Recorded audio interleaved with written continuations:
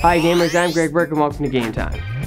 Like anime? Like violence? Well, look no further than this new Wii game called No More Heroes. Taking a page from the Grand Theft Auto series, No More Heroes is a third-person hack-and-slash game.